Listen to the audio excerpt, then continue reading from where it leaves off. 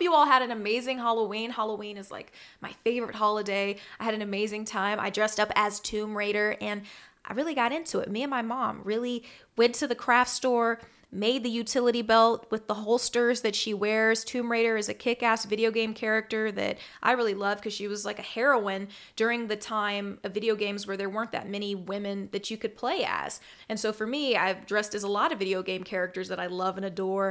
A couple of years ago, I dressed up as Melina and Princess Katana from Mortal Kombat. And then last year, I dressed up as Chun-Li from Street Fighter. Loved her. And this year it was Lara Croft from Tomb Raider. And I made a cool video, so you should check that out. Let me know what you were for Halloween, if you have any fun costume ideas for next year. I feel like I want to do more cosplay. And I also have a fun bonus costume for my Instagram subscribers, so you can go ahead and subscribe on there and see what else I was for Halloween that I didn't share with everybody. It's kind of cute. I think you'll like it for sure.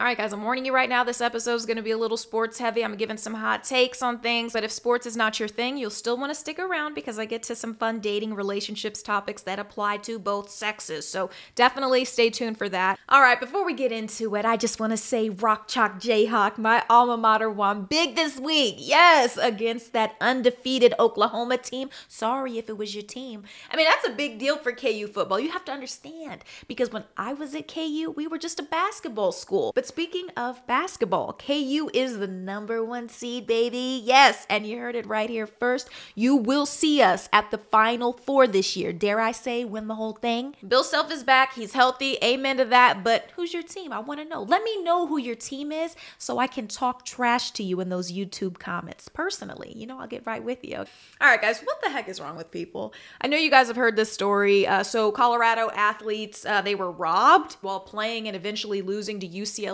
28-16 this past weekend.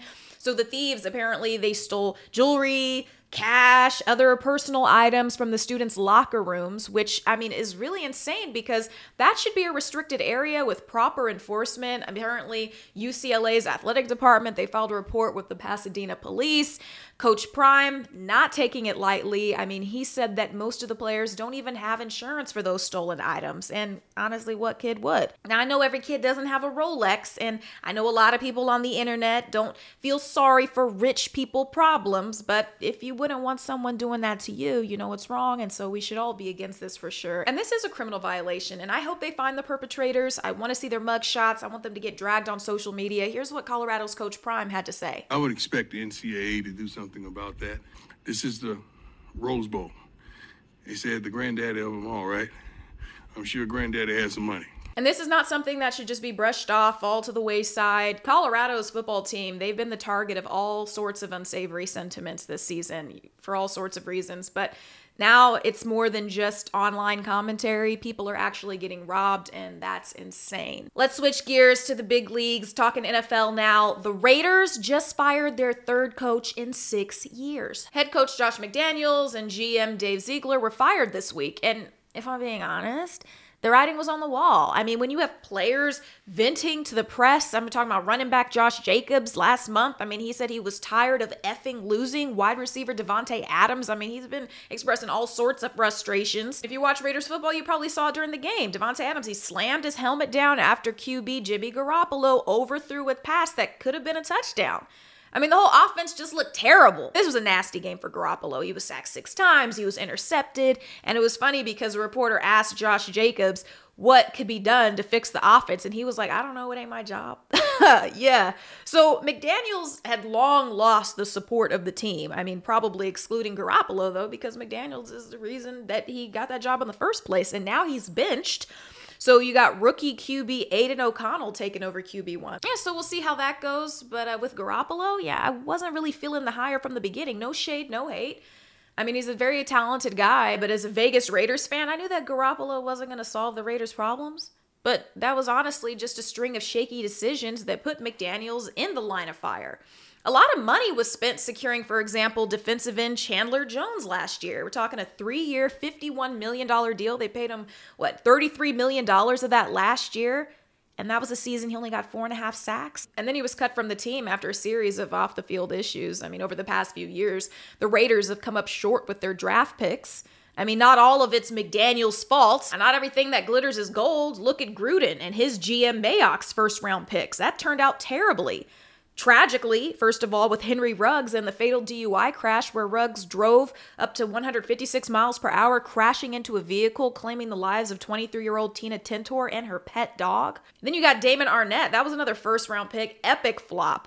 Yeah, so apparently he's been accused of robbing Instagram models now. I mean, the New York Post has an article on it. You can go check it out. I mean, but he was dropped from the team after holding a gun up, waving it all around on Instagram, shouting, "I'll kill you," threatening someone. We don't know who. He also crashed like 4 rental cars. Then he got into an armed dispute with a Vegas hotel valet. And he pulled out his gun. He got arrested for that. He had all sorts of off-field problems. And that's not necessarily something that Gruden could predict. But the team suffered, and that falls on the coach. Do you remember tackle Alex Leatherwood? He was a 2021 first-round pick, and that didn't pan out. In all fairness, McDaniels inherited a mess. And no, you can't polish a turd, but he sure didn't make things any better. It's like the Raiders are perpetually stuck in a rebuilding year. And I'm sure Derek Carr is happy to be out of there. And if you've been following me on Twitter for the past few years, you'll know how I feel about Derek Carr. He's no Mahomes, more like a Dak Prescott. Yeah, you see the greatness on the horizon, but no cigar. Derek was a good leader on the Raiders, though. I'll forever give him that. Very respectable guy. But seriously, the last time the Raiders were any good, that was like back in 2016. Ah, yes, Raider Nation. I know you remember that glory year when the team finally made it to the playoffs after 14 years and lost. But what should have been a turning point in Raiders history became a flash in the pan. Now, fast forward, here we are in 2023 with nothing to show for it. But hey, at least Vegas is hosting the Super Bowl this February. That's pretty cool. Okay, now please tell me you caught the fight this weekend. PPV, Francis Ngannou taking on heavyweight champ Tyson Fury. The undercards were very entertaining, but the main card, yeah. Oh man. Francis Ngannou just put all of boxing's heavyweight division on notice. Tyson Fury, he should feel embarrassed. I mean, judges, okay, they want to give him the win because he threw more punches. Okay, fine. But he got picked apart by a dude with what? 2 years of real boxing experience, making his pro debut. And yeah, a couple of months getting trained by Mike Tyson doesn't make you Mike Tyson. Okay, Ngannou started boxing in what, his 20s? That's late for professional boxing. And he started in France and he switched to MMA training. A lot of the best boxers, they've been doing it since they were kids and every day since. Terrence Crawford, he started boxing at age 7. That's first grade. But seriously, there is no way someone should be able to come into a premier professional sports league and dominate the world's best. And I'm not going to say that this is a reflection of all of boxing because there are other weight classes where nothing like that could have ever happened. I'm sorry, but you're not walking in the ring with 2 to 3 years of boxing lessons and beating Canelo. You're going to get beat down. You're not going one-on-one with Terrence Crawford, your first professional match ever. Tank Davis, your real first fight, and you think you're going to come out victorious? You're probably leaving the ring in a stretcher. Seriously, imagine someone started playing basketball in their 20s and you think he's ready to go one-on-one with LeBron, Kyrie, or even ready to play horse with Steph Curry. Be real. Be real. You don't start playing soccer in your 20s and then all of a sudden you're up there with Messi and Ronaldo. Like, come on. This Future lyric comes to mind. Oh, that's your best. Like, really? Back to the fight. The only way Ngannou was going to get the dub was to knock Tyson down on his back for the full 10 count. Leave it to the judges. Fury wins because, that's what's best for boxing, I guess. And if you want to beat the champ, though, you got to take it from him. You can't leave any doubt on the table. But like I told you guys in my last podcast, the world of boxing is changing. HBO boxing, that's gone. Showtime's done after this year. In a world where UFC reigns supreme and now the double duo with the WWE, boxing better get more entertaining. And it better happen fast. So feed Francis, maybe Wilder, should be next. Or let's see what the rest of the heavyweight stable has to offer. And let's get the fights that you really want to see. Like, I want Tank Davis to go up against Shakur Stevenson or Devin Haney. But you know who I want to see? Terrence Crawford soon. Yeah, and I mean, he could fight Jermell Charlo, but, I'm not even that hot on it after his loss to Canelo. I mean, that fight was a little boring. What we need to see is that Spence-Crawford rematch. And I know a lot of you don't agree with me seeing how Spence got beat down last fight, but I want it at 154. Let's step it up a little bit. Spence deserves another shot. It's written, rematch clause is real. And if Crawford really is that guy, then he shouldn't be worried about stepping up to that weight. I think people would buy the fight. I still think there's money there. I know Crawford is a little bored of it. He wants to do other things, but you know what? I would definitely go to that fight. All right, so we talked our sports. Now we're going to get over to dating and relationships because you guys love talking about it so much. And for the past couple of weeks, the Cheesecake Factory debate has had the internet in a chokehold. So here's what happened. Apparently, a woman refused to get out of the car on a first date to go to the Cheesecake Factory or something like that. I'm not watching all of those videos. That's too much. And it didn't really matter anyway because it's the comments and the conversation it sparked that was the best part. And so, of course, I tossed my hat into the ring, fully embracing the Cheesecake Factory as a suitable first date spot. I mean, my video went kind of viral. I was quoted in some news outlets. That was kind of funny. And then I made another response video because apparently there was this list created by women of the internet that detailed 30 places that women absolutely refuse to go to on a first date. So I had fun kind of going through the list. If you haven't seen the video, check it out on my Instagram. Some of the places on the list that women didn't want to go were like sporting events, bowling, family outing, which I felt was fair on a first date. You don't need to go meet the family quite yet. Waffle House, which I think could be a fun first date night spot. Wingstop was on there too. I thought that was funny. Okay, so I'm getting you back up to speed on all of this because I have a theory about why talking about relationships is like picking the hornet's nest. Aside from the obvious resurgence of misogyny and the newer incel culture. Yeah, incel, it stands for involuntary celibate men who often blame women in society for their lack of romantic success. Yeah, I said it. They're called manosphere men. Then you have the city girls who won't date a man who makes less than $100 million and lavish them with Birkin bags and Ferraris. But I'm not here to fan the flames of the battle of the sexes, at least not right now, okay? Instead, I want to share a revelation I had about all of this. And maybe it's obvious, but nevertheless, it dawned on me that the reason everyone seems so up in arms right now about anything relationship related is because majority of the people on social media are at an age where they feel pressured to be in a relationship. Like I said before in a previous podcast episode, they're on the cusp or brink of marriage, or they're interested in marriage, or maybe they're recently divorced. So we're talking millennials. And yes, the Gen Zers too. Some Gen Xers, throw them into the mix. All right, so people are in a frenzy and coming in hot with complaints of their latest Bumble or Tinder link up. According to Pew Research, the average age of people getting married has increased. The average age for a first marriage for men is 30, while for women it's 28 years old, which is very different. When I look at my parents or my grandparents, yeah, my mom and dad, they are both 56 now. They got married at 22.